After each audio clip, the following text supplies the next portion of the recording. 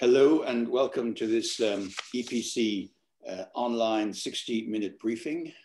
Good afternoon to anyone in Europe and good morning to any colleagues joining us from across the Atlantic.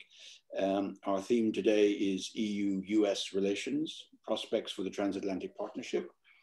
My name is David O'Sullivan. I'm chairman of the governing board of the EPC and was previously the European Union ambassador in Washington.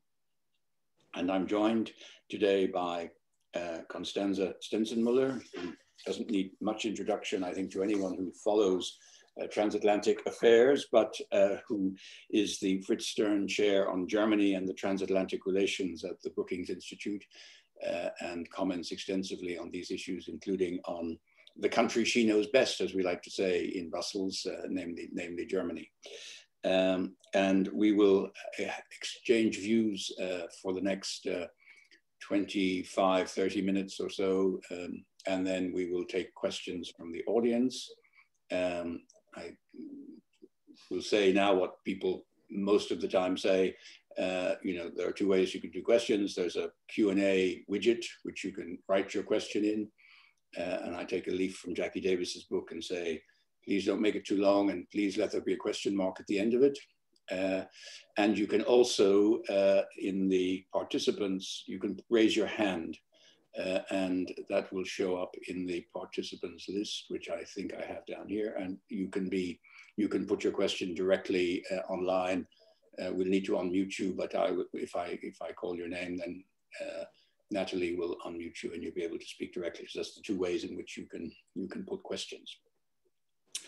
Well, Constanze, you and I were together in Washington during the dark years of the last administration.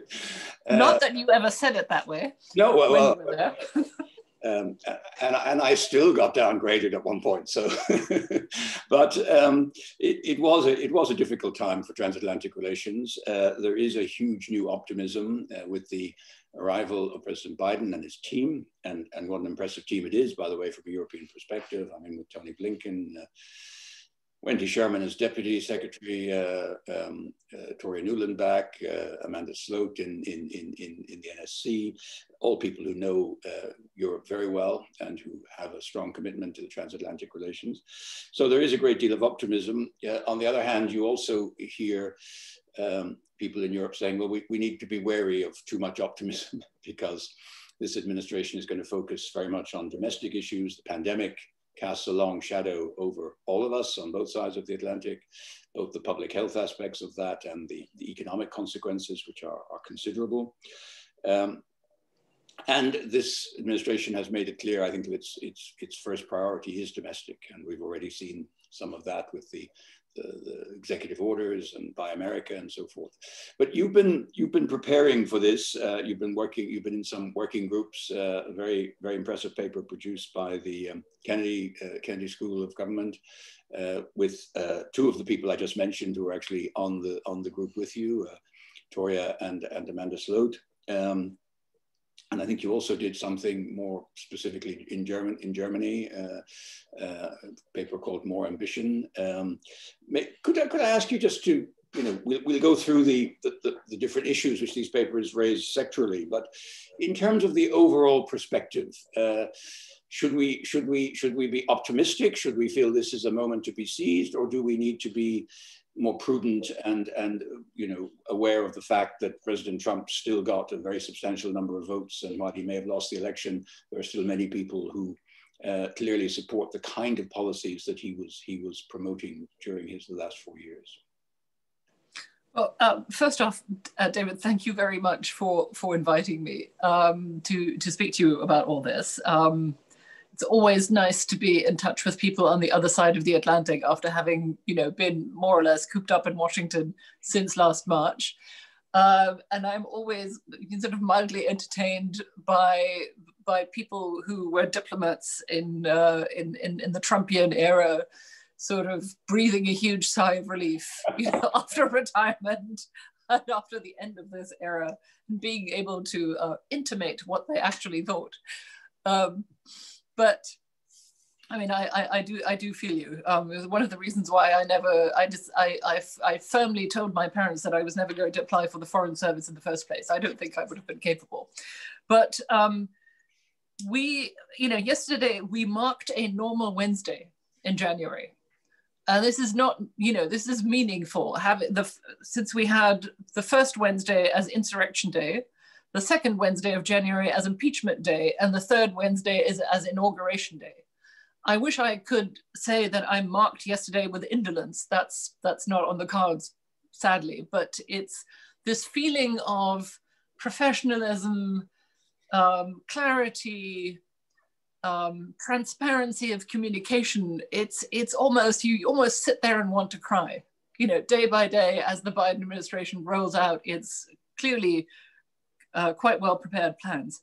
But the truth is, of course, that the thing that also happened yesterday and which got some attention is that the Department of Homeland Security, which, as people know, was created after 9/11 and was legendary for a while for always putting out these terror warnings I think, what was it, in yellow, orange, and red, depending on how high the threat was, and was roundly mocked for it for years, and then stopped doing them. Now, for the first time in a very long time, put out a generalized terror warning saying that they expected more acts of domestic terrorism in the future. And I think that is a very serious point. It's a lot of the major news outlets have been following the QAnon debates in chat groups and the dark web. And there is clearly a great deal of distress, concern, and willingness to use violence. And if anything, more violence than we saw on January 6th in the storming of the Capitol. So it's a very real concern. And the sense one gets living here in Washington in the middle of this pandemic is of two parallel realities. A return to the sort of organized, deliberative, carefully set out normality of governance, and then the seething, hate-filled ocean of social unrest, where nobody knows whether it will sort of boil up into a tsunami again, as it did on January 6th, when that will happen, where it will happen, and how high the waves will be. I think people need to keep in mind that we are going to be living these two parallel realities for a while.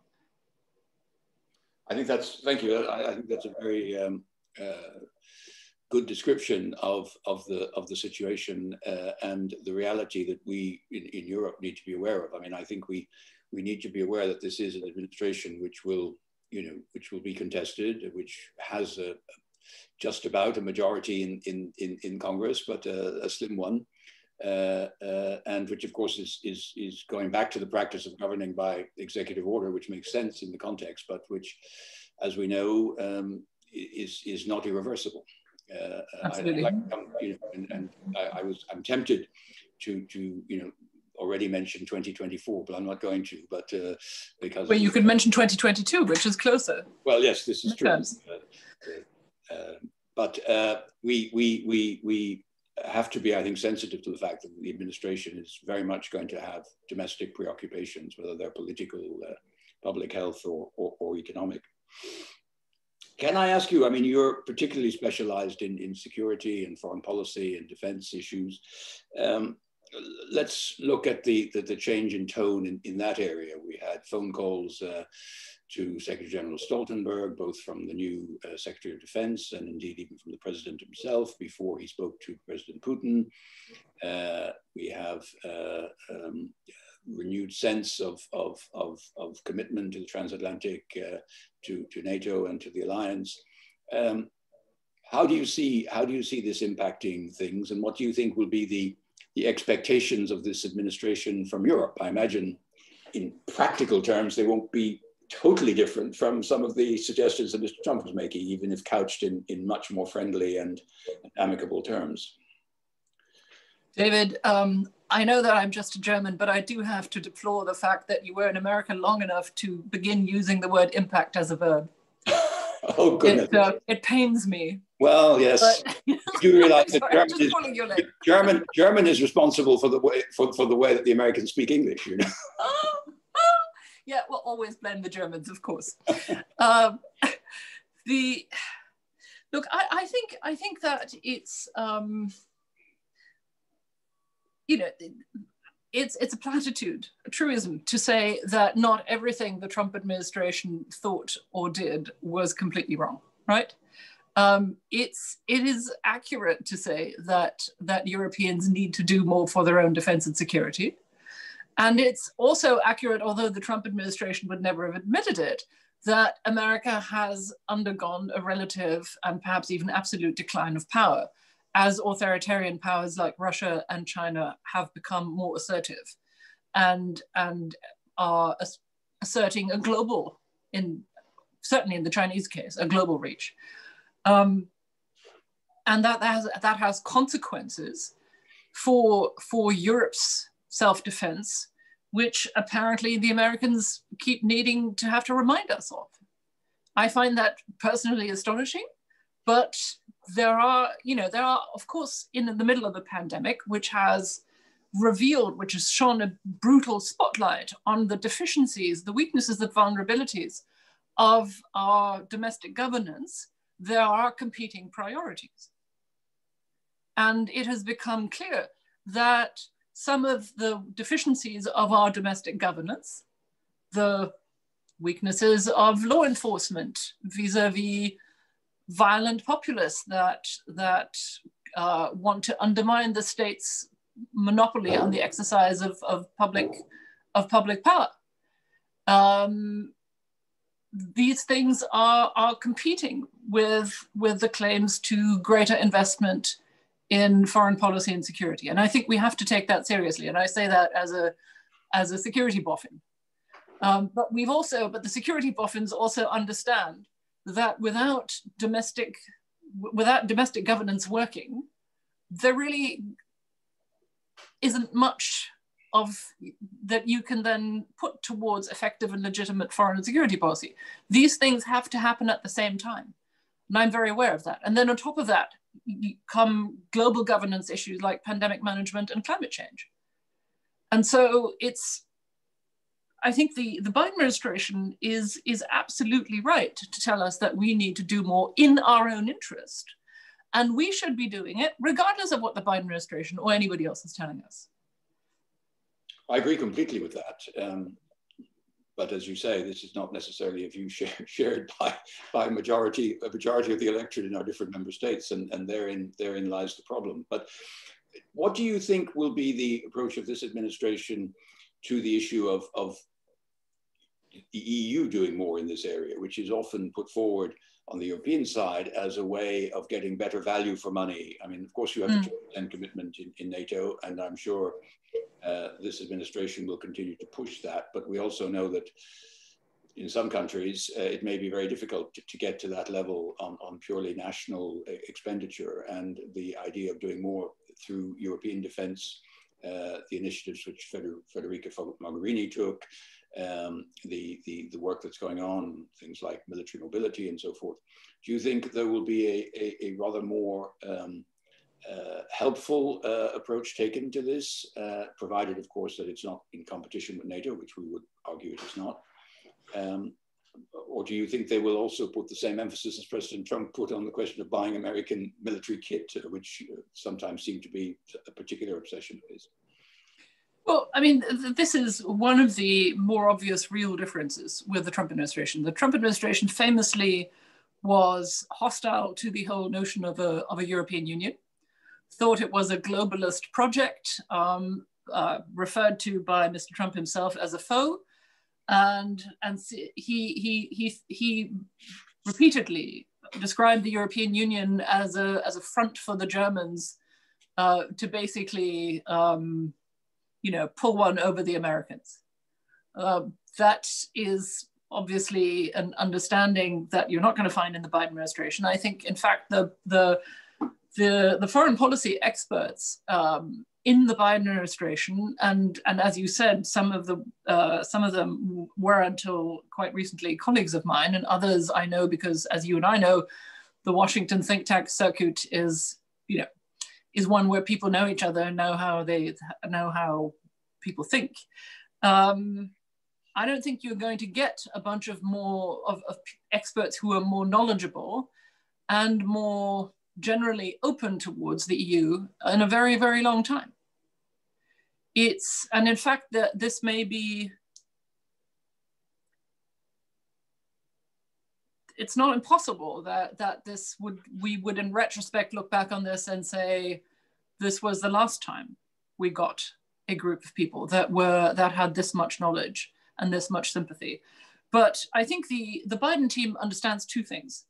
One is that most European nation states, and I frankly, as a German, would say that's true even for the big three, for the UK, for France, and for Germany, are struggling to provide the full spectrum of government's, never mind security capabilities, that an effective nation state is expected to provide,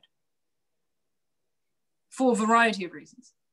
And obviously, the smaller a European state gets, the more difficult that is. That's just the reality of interdependence and globalization. And so the European Union is a real equalizer and power leverager for the small nations, but it is also indispensable for the big three. And it's what the Brits, having just left, are now finding out at tremendous cost, is that it entails a hugely painful loss of power and leverage for them. And not just within Europe with regard to their European neighbors, but in the world in general. And that if you sort of spin this thought forwards, as such, as a block of trading power and regulatory power, diplomatic power and development aid muscle, the EU is an enormous asset to America at a time when America itself has to come to terms with a relative loss of power and looking at the rise of authoritarian powers with global ambitions. In that context, I see that Joe Leinen has a question which I think would fit in at this moment, which is what do you judge the idea of Joe Biden to organize a summit of democracies? How do you, I mean, you've been talking with people who are now in the administration around Washington. I mean, for some people, this is an attractive idea, but it's also an idea not without some degree of risk in terms of how it can be perceived by the majority of countries around the world which are not democracies. But so what are your thoughts on that? So, well, I will say that I wrote the Democracy Action Plan in the paper you so kindly referenced at the beginning, the Stronger Together piece, which was a report which was co-convened not just by Harvard's Kennedy School and Nick Burns, but the German Council on Foreign Relations, led by my friend Daniela Schwarzer. But I think a lot has been written already about the Summit of Democracies ideas, among others by my friend and colleague Jim Goldgeier or Ed Luce in the FT. And I think, and it's one of the reasons why that Democracy Action Plan, which I wrote, doesn't mention it. I think it's a bad idea. I think even the D10 is a bad idea because it puts the question of which country is a democracy and under what conditions front and center. And you sort of waste your time on definitional questions and debates with some countries that are definitely in a gray zone, despite the fact that they're members of Western alliances or the European Union, and instead of actually getting to work on what really matters. And so I'm against it, and I think that the likelihood of the Biden administration quietly dropping it is fairly substantial.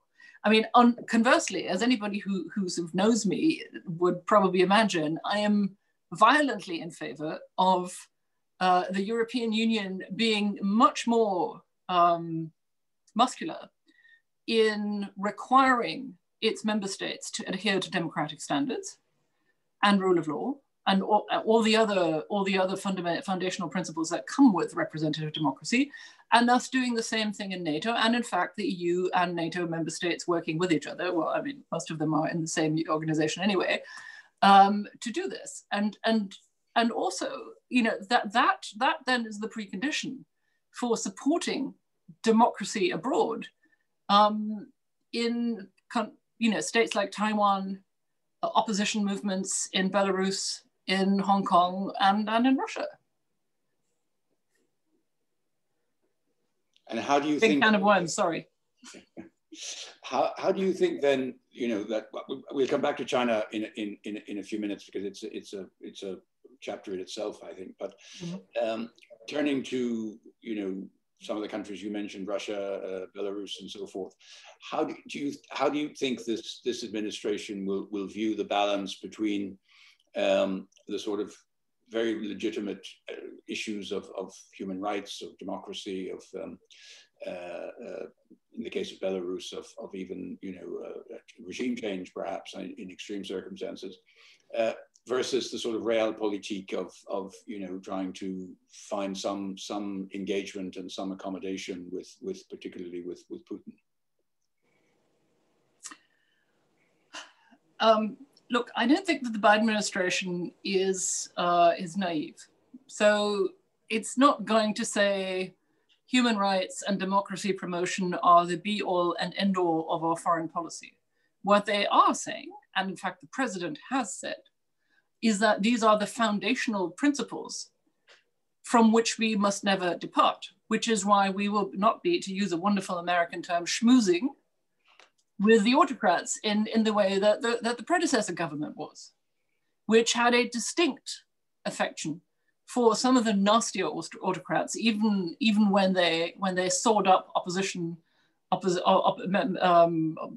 figures, wrapped them in carpets, and smuggled them out of consulates, as you remember the Saudis did with Jamal Khashoggi. That never deterred Donald Trump from embracing the Saudi regime. I think we can firmly rely on the Biden administration doing no such thing, and in fact they've already made it clear to the Saudis and to others that they intend to be a lot cooler. But the truth is, of course, that the Biden administration is well aware that it is going to need to have conversations and cooperation with the Russians and with the Chinese on certain issues of global governance, beginning with climate change and the pandemic. And the readouts of the president's first phone calls have made that very clear. But they've also made it very clear that they intend to firmly demarcate red lines, and not, as you know, not engage in across the board, you know, not give them blank checks for either for their behavior domestically or abroad, which is already a very welcome change, and I think in some ways a deterrent, as we saw from the Kremlin's and the Chinese government's responses, which were very carefully calibrated, and I think showed that it has been understood in Moscow and Beijing that there is now a different tone coming out of Washington. And do you think there could also be a different tone taken with some of the countries within the European Union with whom there are potentially issues of the rule of law and respect for full democracy? Well, I am going to make myself unpopular with a certain embassy in Washington and say that for the past 4 years, the Hungarians were walking around Washington as though they owned the town. I doubt that that's going to be the case in the future. You know, the Oman government felt fully and completely welcomed, approved of, and validated by the Trump administration. And I mean, you can have an argument about whether the sort of open disapproval of the Obama administration did anything to make the Orban government change its course on anything. But the sort of, you know, full-throated approval coming from the Trump administration also did a great deal of damage to cohesion in Europe on this issue. And I think the Biden administration will make it very clear that nothing of the kind is going to be forthcoming from them, which is good. I mean, a more tricky question is Poland, obviously. Yes. Which is more of a gray zone, which has a larger, which has a very large and determined civil society that objects to the rejigging of the Polish courts and other sort of clearly authoritarian measures undertaken by the Polish government, but it's qualitatively different from the wholesale rewriting of the constitution to favor one-party rule that the Orban government has done. So I think you have a real gray zone and which needs to be treated with a lot more subtlety. I'm going to take 2 questions from our listeners or viewers. I'm never entirely sure what you say in a webinar. The first, I see that John Palmer has put his hand up to ask a question. John, if you're there, can we, Natalie, can you unmute John? Oh, can you hear me? Yes, yep. We can, John. Great. I'd like very much, I'm very struck by the opening remarks that Constanze made about the big question marks over the future of the United States domestic polity with all the issues of democracy, the challenge from the far right, etc. And I'd like to hear her opinion, and yours too, David, on how you see the likely trajectory of the Republican Party in the postscript to all the dramas of recent weeks. Are they going to be a party that will try to smother the far right into some kind of center-right conventional party?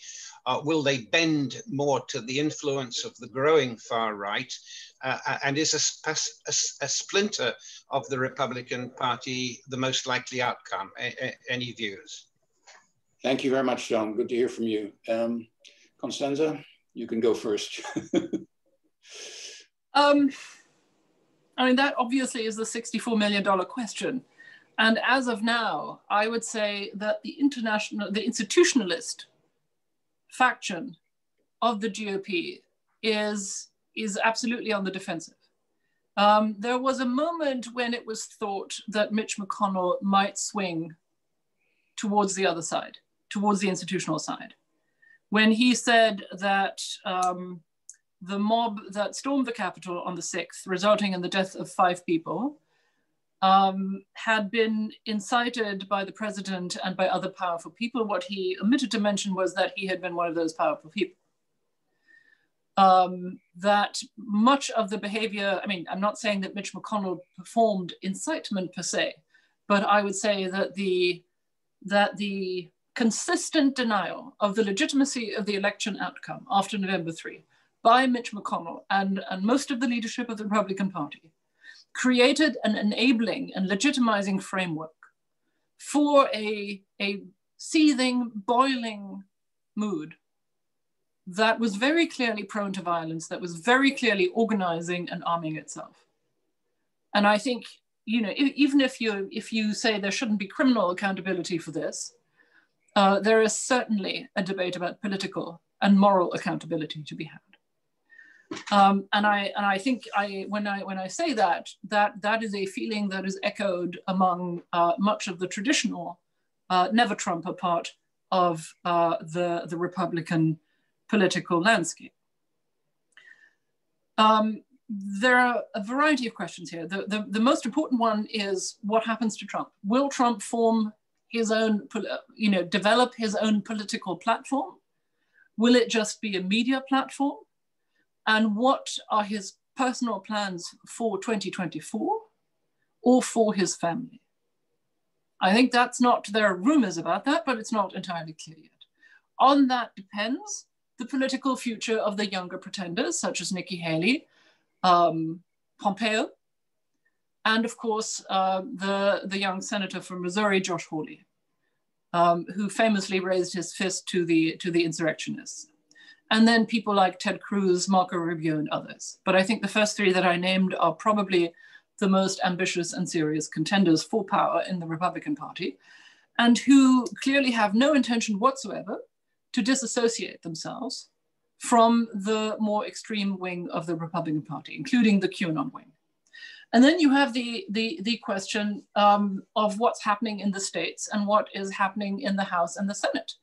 The House now, as we know, has at least 2 members who are QAnon adjacent, as we say now here in Washington, Marjorie Taylor Greene of Florida and Lauren Boebert from Colorado, both of whom have made the most extraordinary pronouncements. And there's still a question around Lauren Boebert having shown tourists, quote unquote, around the Capitol a day before the insurrection. And then finally, there have been really alarming statements out of some of the state GOPs. The Arizona GOP put out a statement 2 days ago that in its logo said, "We are the storm," which is a QAnon slogan used before the insurrection. The Texas GOP did something quite similar, not quite as alarmingly close in its rhetoric to QAnon, but similarly in denial of the election outcome. And that conflict, I think, is only in its beginnings. I'm sorry, I can't tell you where this will go, but I have to say I'm pessimistic at this point. I mean, just to add my contribution, I share that analysis, but I'm also rather more pessimistic. Good Lord. And I was pessimistic when I saw the degree of the hostile takeover that President Trump was able to achieve during his 4 years. And I must say, when you look at the election results, I mean, while President Biden won and won well, the fact is President Trump got a lot of votes, and the Republican Party didn't do too badly. Okay, they in the end they lost the Senate, which came as a bit of a surprise. I think that the Democrats could seize those 2 seats in Georgia. But if you are looking at this from the perspective that you've just described, I think the moderates will have a hard time persuading people that moderation is the way to go forward in 2024. I fear that's the case. Philippe de Buc has asked a question which is linked to this, which would be, what will be the impact of the impeachment trial in all of this? Is it counterproductive, or is it something which had to be done? Look, I'm a lawyer by training, so I would say that I think that the argument advanced now by the likes of Senator Marco Rubio that this is unconstitutional because because the president is no longer in office is legally spurious. The value of this proceeding is twofold. One, because it establishes a court-proof body of evidence. It puts facts on the record, including witness interviews, videos, et cetera, and not just for the impeachment trial, but also for the use of politics and historians. I think that is a absolutely key function of this process. And while it also has the, I think, important political function of forcing the GOP to show its hand and to declare its position on the behavior of Trump and his enablers in the matter of the insurrections. That is also important, and it, in a normal political environment, you would think it would help Republican moderates and the Democrats. And finally, I mean, there is the point of nobody expects there to be an actual impeachment, which of course would lead to a prescription of the president. In other words, it would forbid him from ever holding public office again. And the point has been made that there is another another provision, the 14th Amendment, I think it is, which would enable a similar outcome with a smaller normal majority rather than the supermajority required by impeachment. That's been advanced by constitutional scholars, but I think that I don't know why the first route has been taken and not the second, or whether they could be they could be deployed in parallel. I think that's still to be decided. Okay, thank you. I see Adam Isaacs from the European Parliament has put his hand up. Adam, if you're still with us, can you be,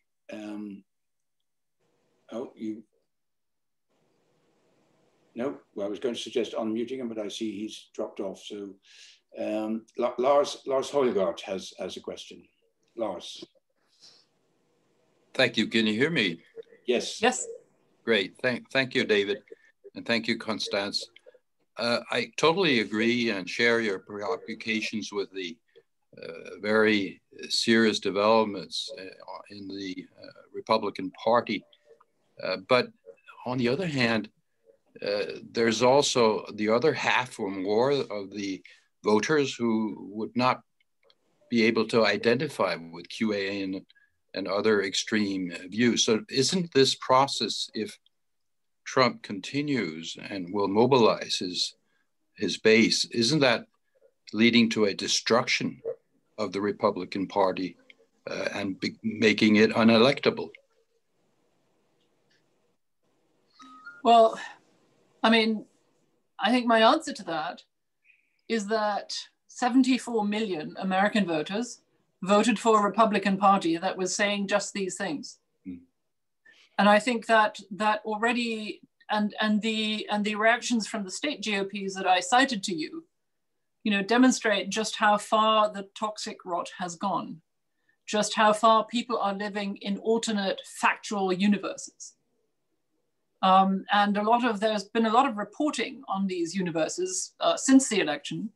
And there are clearly a lot of people across the United States who firmly believe that the November 3 election was stolen and that Trump is the only legitimate president.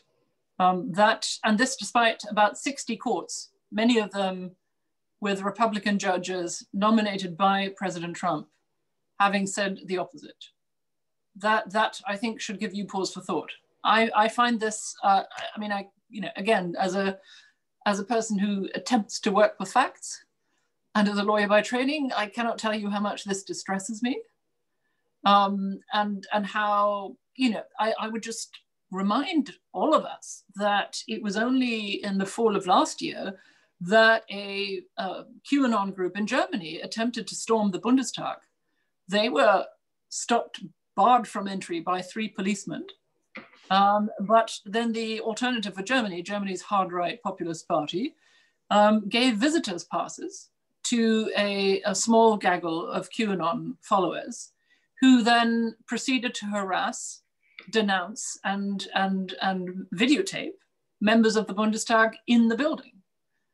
It's not as though this kind of stuff didn't exist in Europe, and for that matter in my country. In fact, Germany, I think, has the largest following of QAnon in Europe, and that hasn't gone away either. So I would urge all of us not to think that what's happening over here isn't reproducible in Europe. I see Adam has you seem to have reestablished contact with Adam. Can we unmute him? Thank you, David. We remember that the Parliament had a delegation over there when you learned of your downgrading by the Trump administration back in 2018. And my question really relates to something in the news with the UK thing.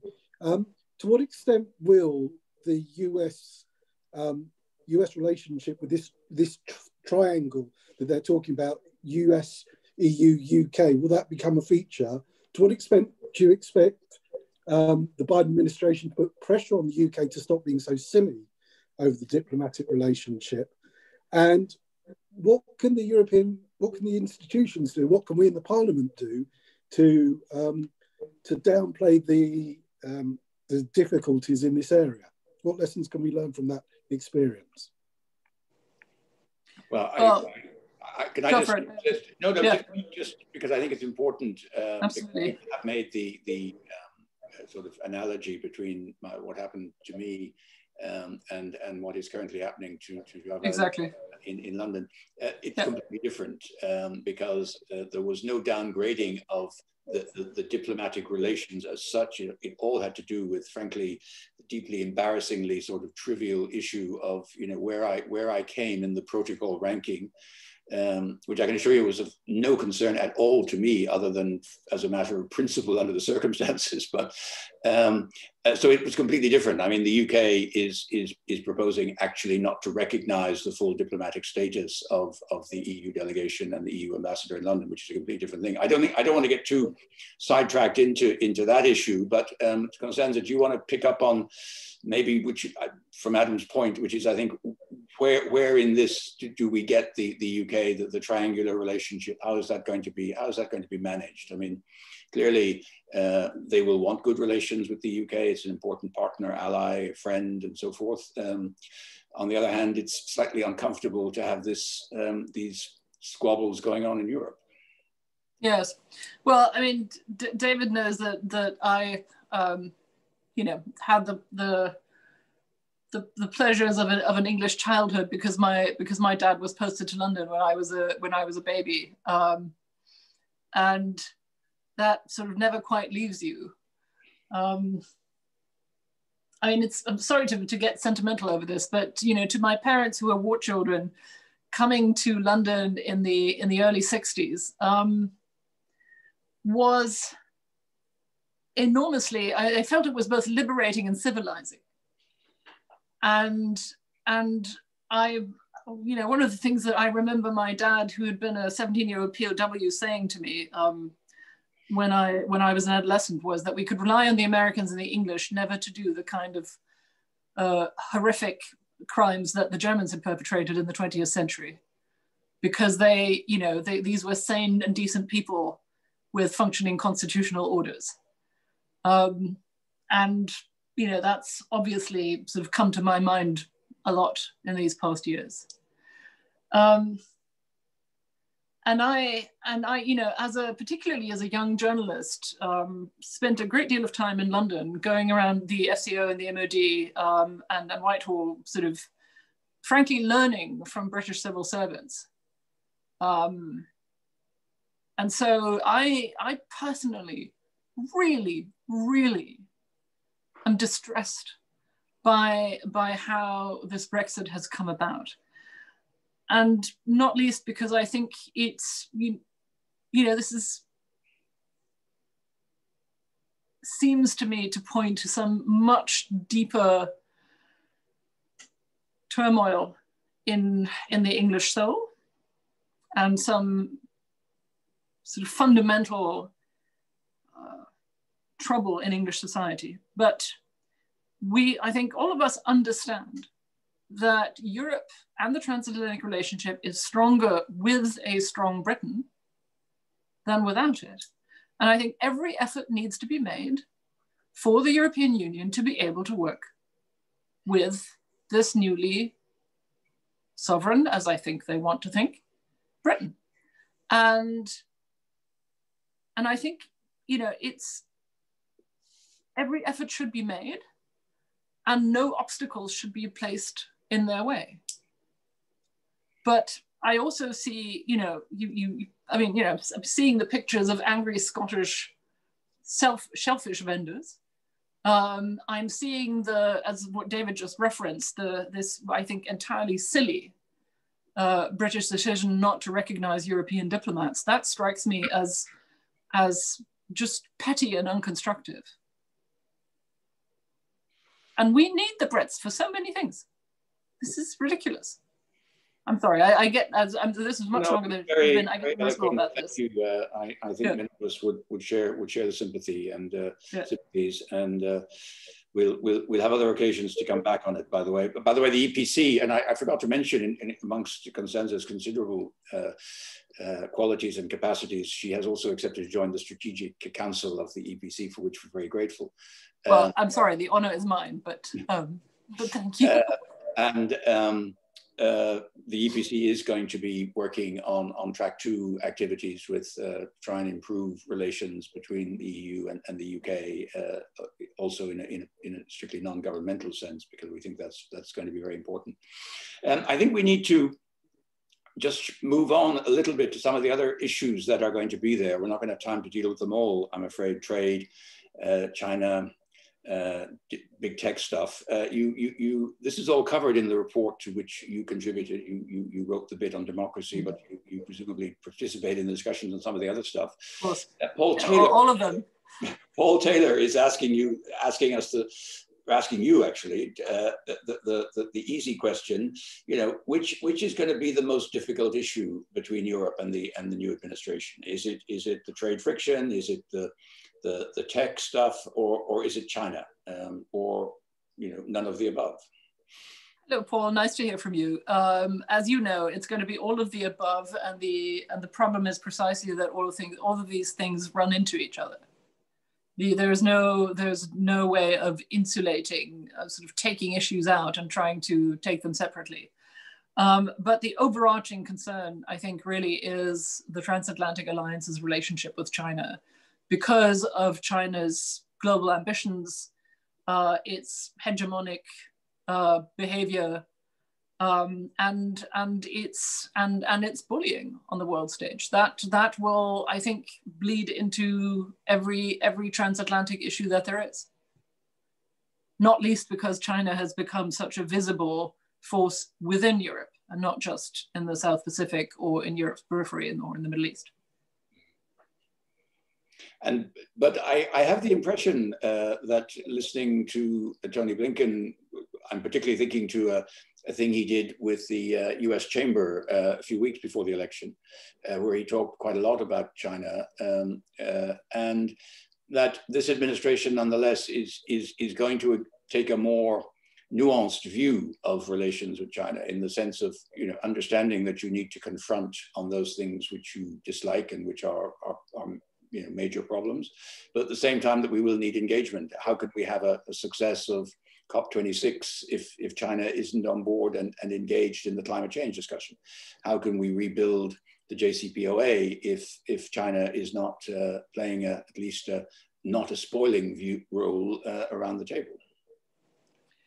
Honestly, I don't think that that's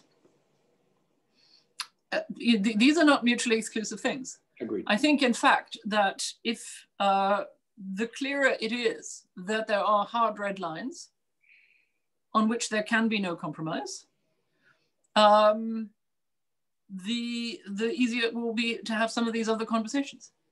And the simple reason for that is interdependence, which the Chinese and the Russians, for that matter, are trying to weaponize one way in our direction. But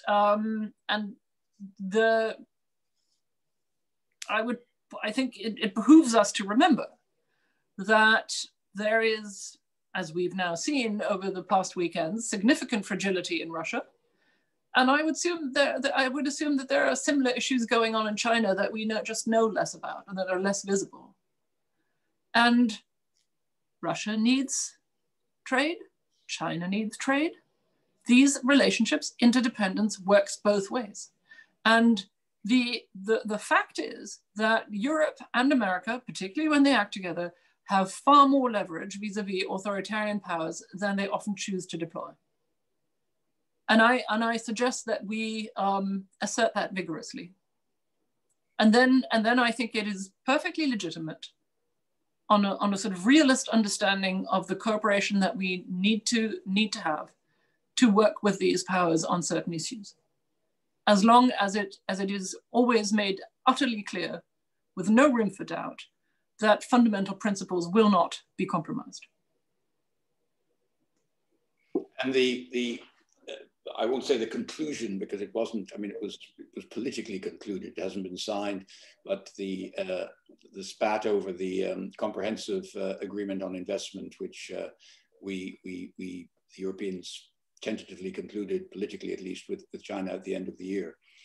You mentioned that in your piece for foreign policy. It wasn't entirely clear to me whether what your view of the issue was. I mean, many on the European side would say this: we've been negotiating this for 7 years. We had finally got a breakthrough on some of the substantive stuff, which people are now looking at because text is beginning to appear, which we hadn't seen before, and people are taking different views about it. It would have been rather foolish to sort of somehow say, well, sorry, we have to put all this on hold and we'll consult with an incoming US administration. On the other hand, it was clear that some on the American side, the timing was most unhelpful and seemed to already sort of jump the gun a bit on future cooperation. What's your sense of how this was all felt in Washington? Well,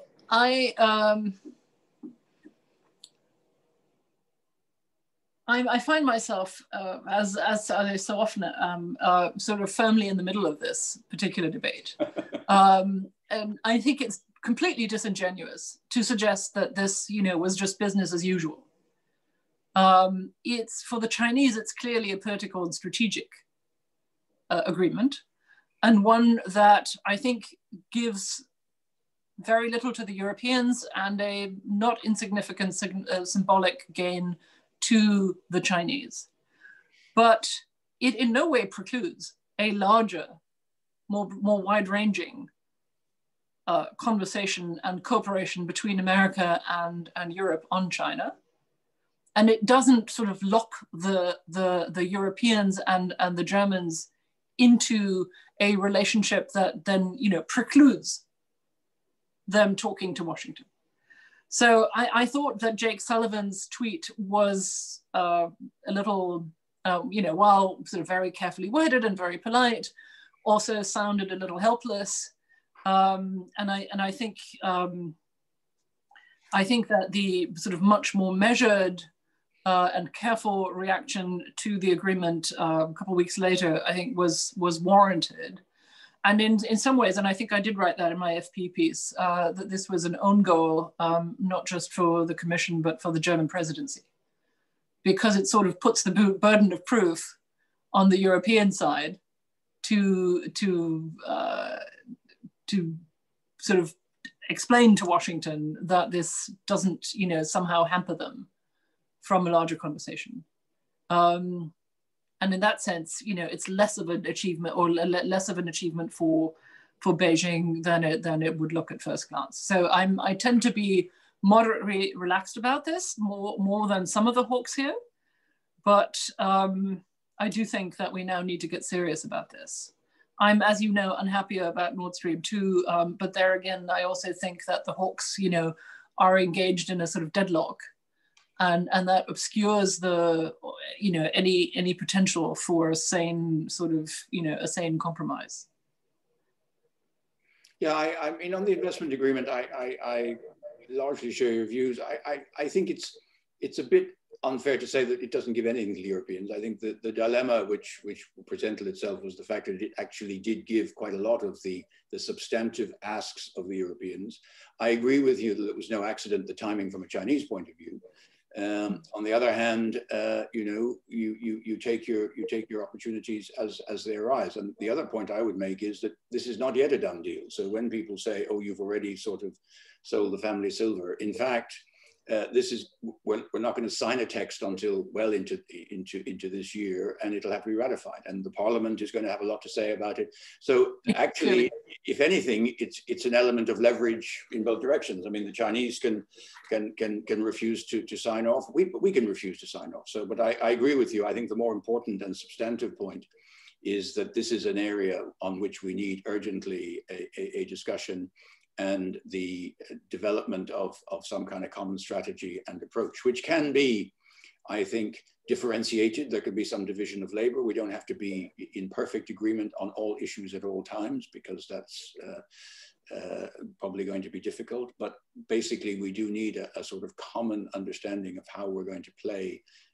this situation, which is, and I agree with you, one of the big challenges to all of us in the 21st century, and we're going to need a lot of wisdom. I suppose we're winding up, and it's really been a treat, Constanze, and thank you very much for joining us. It's always a pleasure to listen to you. You have fantastic insights and very good understanding of both sides of the Atlantic, which is going to be needed. How do you think, my final question will just be to sort of, how do you think this plays out now? Do we set up new structures? Do we have a sort of high-level meeting? How do we make this new relationship work? And how do we do that in relatively quickly, because one of the things I sense is, we need to seize this opportunity that we've got, 4 years, or as you've reminded me, 2 years to the midterms. We need to show progress fairly quickly across a number of areas. Have you given any thought to how you do that? Yep. In fact, the reports I was a part of contain a number of sort of very specific ideas. But just to reinforce briefly the point about the midterms, it's people like to say that, with 306 votes in the Electoral College, Joe Biden's got a comfortable majority. That's not true. Not only is the Senate 50-50, with Kamala Harris as the deciding, the tiebreaker, which essentially means that she becomes a Senate manager for the next 2 years, with probably little bandwidth for anything else. But I think, dozens of Democratic seats in the House were gained with margins of less than 2%. Which means that they are very much at risk in 2 years, particularly because the American electorate likes to have divided government. The political tradition is, after 2 years of testing out a new president, to give him a house that's against him. So the Biden administration is fully aware that it has 2 years, and as things stand, less than 2 years. Usually, because it's normally sort of 14, 18 months to get things done. And the speed, discipline, and just quantity of decisions that they have put out since the president taking office on the 20th is indicative of their understanding of just how short that time span is. They've come extremely well prepared. And I, for one, am praying that the Europeans, had a sense of this beforehand and are equally well prepared. I mean, I will say in fairness that I thought that after November 3rd, at least in my country, in Germany, there was a sort of, I thought, carefully calibrated sequence of statements from the top echelons of the president, the chancellor, foreign minister.